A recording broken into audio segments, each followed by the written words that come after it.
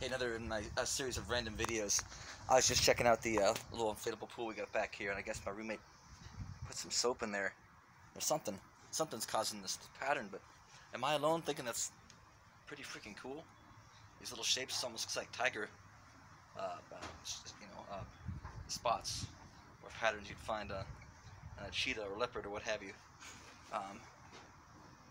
Yeah, and by the way, if I was designing clothes, which maybe someday I'll do, I would totally steal from nature, natural patterns on even like tree bark or hillsides, or certainly animal, fish scales. I think all that stuff is really cool looking, and different, which makes it extra cool. So anyway, it's kind of odd how nature works. Anyway, quick video. Hope that does something. Hope that does something for you. Totally sober, by the way. I've been sober for about a week now. I'm just goofy. All right, wish you well. Have a good day. Bye.